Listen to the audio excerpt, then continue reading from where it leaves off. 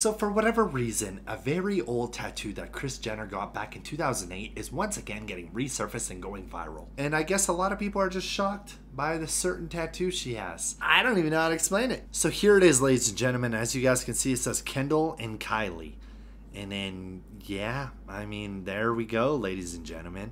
Allegedly, it used to say daddy. Not anymore. Kendall Kylie. Somebody said throwback to when PMK getting this fine work of art, early keep of the Kardashian era around 2008. Kris got long bottom and Kendall's name's tatted drunk on set while filming. Now that's a tattoo, ladies and gentlemen.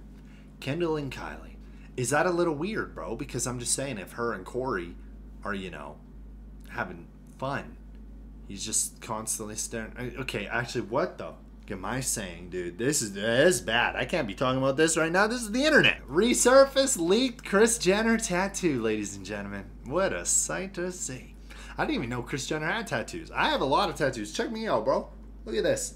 I hate it whenever people see my tattoos and online they'll be like, Mitchell, are you a part of the Illuminati? It's like, bro, look at my views. You think I'm a part of that? Pfft, what? But personally, I really love my tattoos. I don't know. Tell me what you guys think of it.